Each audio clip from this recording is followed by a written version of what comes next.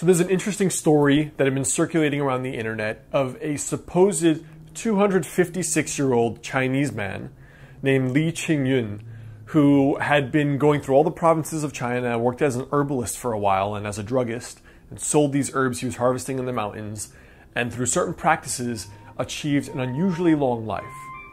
Now, whether or not you believe that to be true, his pieces of advice for a long life I think are really worth studying, and I want to share those in today's video here.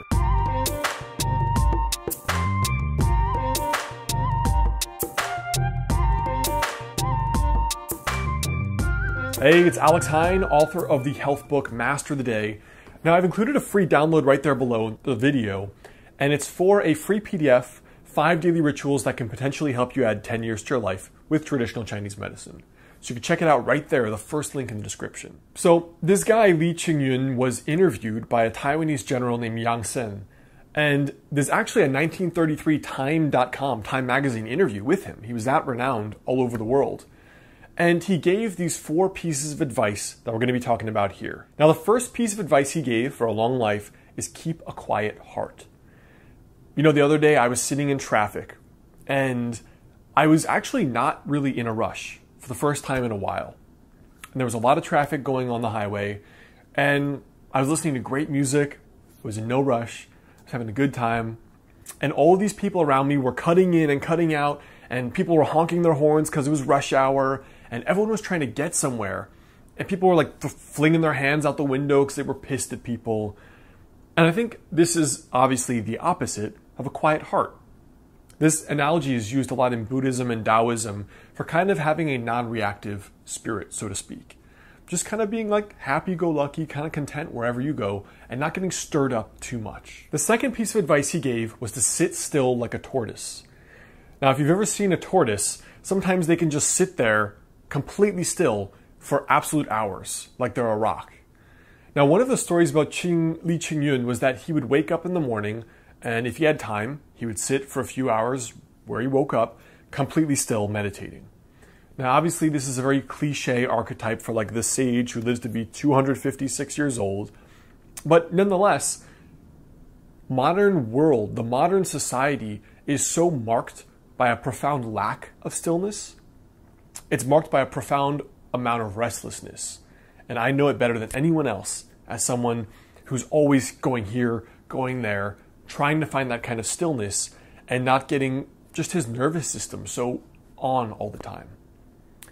But sitting still like a tortoise is one of those things where you look at the modern person. If you've ever waited in line in a market or in the doctor's office, how many people can just sit there and just look around, even for a 5-minute wait? Just sit in the chair, look around without their phone, without a book, without a magazine. It's really challenging for a lot of people. And yet that by itself is what the modern person needs more than anything, this lack of stimulation. The third piece of advice he gave for longevity was to walk sprightly like a pigeon. Now, having been born in Brooklyn, New York, trust me, I know what pigeons walk like, and they've got this a very quick kind of peppy walk. Now, my grandma in her 80s has one of the most sprightly walks of anyone that I've seen. Anywhere she's going, it's kind of like a quick power walk, and she's just has a lot of energy for an 80-year-old.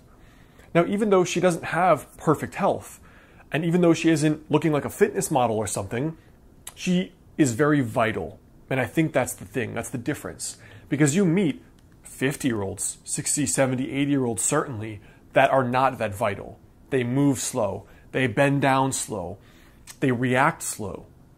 But this idea of walking sprightly like a pigeon is just, you know, it's like a quick, energetic walk. Something that kind of builds energy and gets the circulation going. And it's almost like an indicator of vitality where you look at a child being the most vital, the beginning of their life, all their energy is there. They're running around, they have all this energy, they can scream all day and they don't, you know, as the Tao Te Ching says, they never grow hoarse, their voice.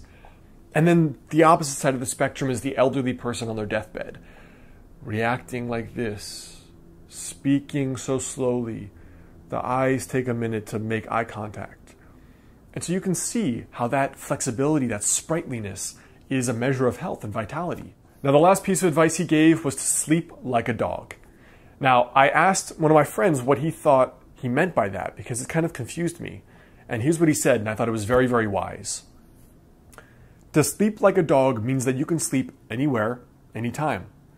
Your mind is calm, clear, and there aren't any thoughts in your mind messing up your sleep. A dog will casually plop down pretty much anywhere, let loose a sigh of relief, and quickly, effortlessly fall asleep. And I would add to that dogs can wake up easily too. So if they have to be vigilant and do something, they can get up. Their nervous system is not overstimulated because they can go lay down and in 5 minutes be back asleep. Now, these 4 pieces of advice are great advice no matter who you are and what you're trying to do. But I hope they help you in some small way cultivate some of those daily rituals that can help you feel better, live better, and attain a long and healthy life, however long you want it to be. All right, guys, so I hope that helps. I hope Lee Ching Yun's legendary 4 pieces of advice help you. And of course, the first link below is for a free PDF, which is 5 daily rituals that can potentially help you add 10 years to your life with traditional Chinese medicine. You can check it out down there below, and then check out my last related video right there and right there.